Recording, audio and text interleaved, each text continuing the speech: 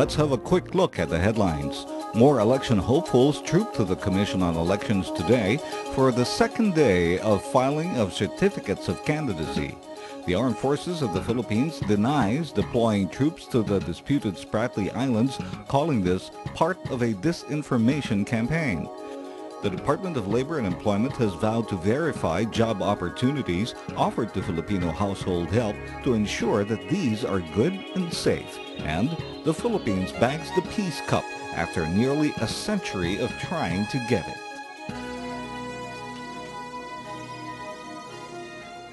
President Aquino is confident the candidates he endorsed for the senatorial race will sustain the country's reform agenda. The administration's slate has been criticized as a collection of strange bedfellows, but the president prefers to call a group with a good agenda. Ina Andalong with this report.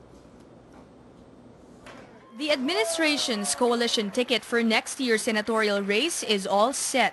Out of the 12 candidates in the lineup, 3 are from the Liberal Party, Youth Leader Bam Aquino and former Senators Jambi Madrigal and June Magsaysay.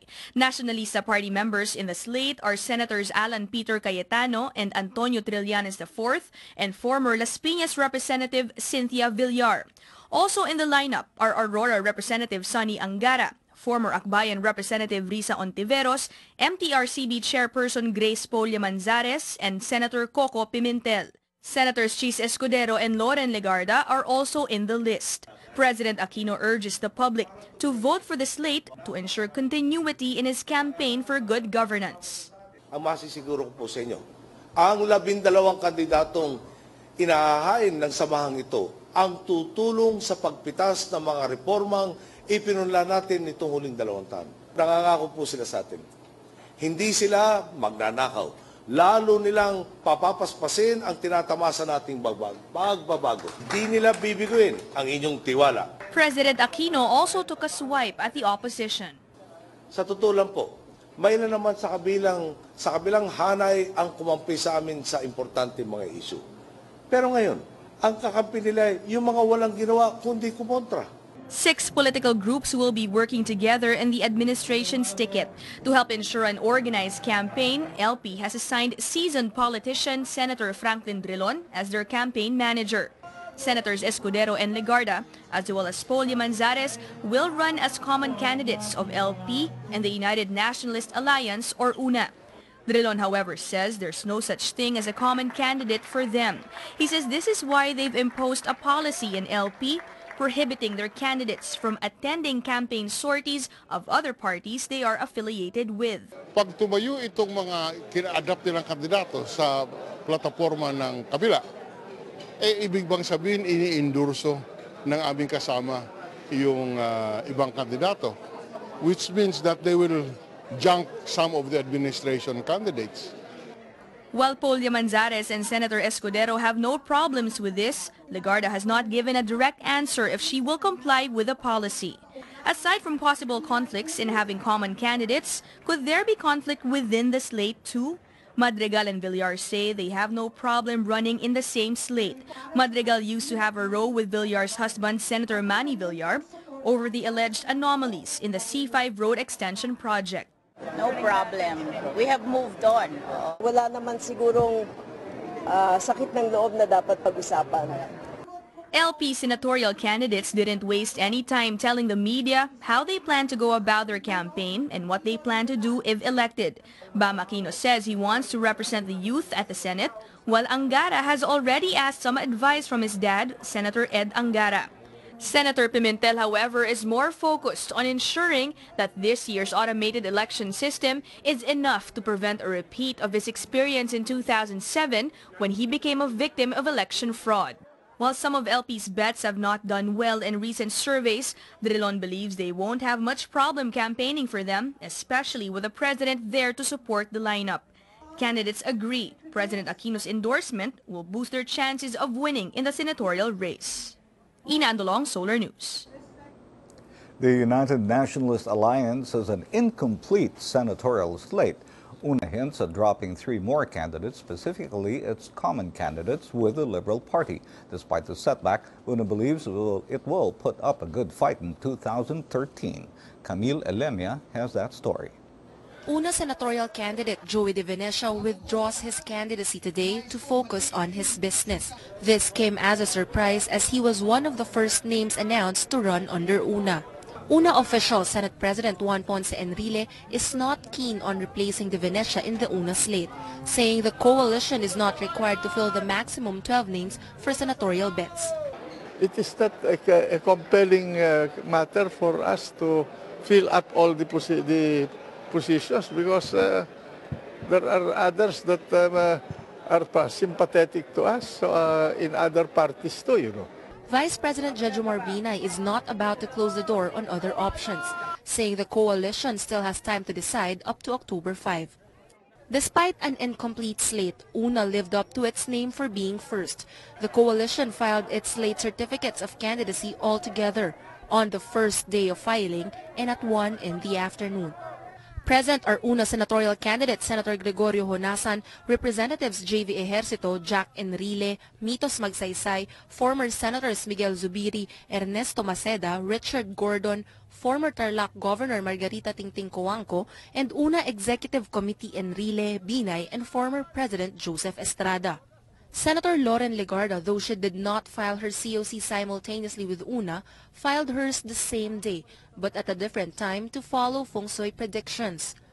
Meanwhile, on the issue of Senator Franklin Drilon's statement disallowing common candidates to share the campaign stage with Una, Binay says Una may drop the common candidates if LP insists on its rule. Basta patas lang ang tarato. Kung sila dapat sa pag hindi maghiwalay na kami. There are three common candidates of LP and Una, incumbent Senators Francis Escudero and Loren Legarda, and Movie and Television Review and Classification Board Chair Grace Poe Lemanzares. Una earlier said Lemanzares is an exception and that they will not require her to campaign with them. The stalwarts of Una and Lemanzares' father, the late Fernando Poe Jr., were best of friends. Legarda, for her part, says she told President Aquino about her arrangement with Una. She says the president accepted that fact. Former LP President Mar Rojas earlier said the failure of common candidates to pick their party reflects more on them than on the party. It reflects on the winnability of the candidate. It's not negative. Una still lacks one candidate. Whether or not they replace De Venecia in their slate, problem on common candidates will still arise. In a country where there is no definite political party system, it is hard to determine who joins you because of belief in ideals or belief in electoral success. Camille Elemia, Solar News. The mood at the COMELEC yesterday was festive. Candidates brought their respective groups to get the people's attention. This is a preview of the character of the 2013 polls. More on that from Carol Ramoran. The real party when it comes to the filing of certificates of candidacy happens outside the Palacio del Gobernador, where supporters of the candidates gather and cheer for their senatorial bets. As early as 6 in the morning, political supporters marched up to Palacio del Gobernador and the Manila Cathedral. They were well into rehearsing their programs before daybreak. Longtime COMELEC employees say having supporters around during the filing of certificates of candidacy is a tradition outside the commission. There are party-goers and then there are the hardcore fiesta-goers. On the other side of the tracks, there are those who air their grievances. Some display their distaste for politicians' bad habits. The more you want change, the more they stay the same. Baka akala ninyo may pagbabago. Actually, wala! By noon, hundreds of supporters of the United Nationalists Alliance were rooting for their senatorial candidate. Before the steps of the Manila Cathedral, the whole Una senatorial slate gathered to pray before walking towards the Palacio, followed by their supporters and the traditional harbinger of luck, a Chinese dragon. Vice President Jejomar Binay, who accompanied the Una slate, felt the need to apologize to COMELEC Chairman Sixto Brillantes, who earlier appealed for calm. Binay said that there was just no stopping the people from showing their support to their senatorial bets. All political supporters said they showed up on their own, a devotion that they say money can't buy. Carol Ramoran, Solar News. Let's check the situation at the COMELEC. This is day 2 of the filing of certificates of candidacy. Carol's there again. Good morning, Carol.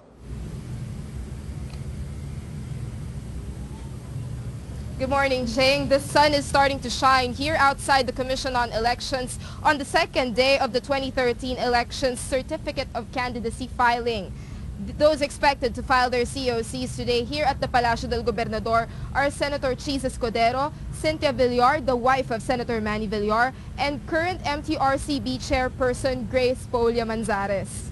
Yesterday, 20 prospective senatorial candidates have already filed their COCs. According to law, upon filing a COC, a person holding an appointive office, including active members of the Armed Forces of the Philippines and other officers and employees in government-owned or controlled corporations, will be deemed ipso facto resigned. Such official should have vacated his or her office on the day he or she files a COC. Elected officials, however, can remain in office. Jing, voter registration is suspended from October 1 to 5 to give way to the filing of COCs and will resume on October 6. Voter registration ends on October 31. Jing?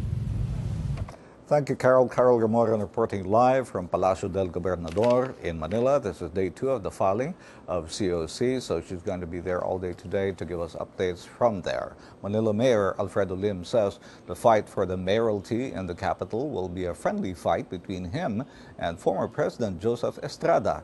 Lim says Estrada is equally deserving to become a Manila mayor due to his experience.